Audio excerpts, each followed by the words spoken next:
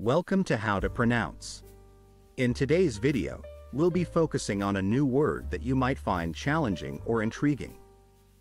So without further ado, let's dive into today's word, Negro.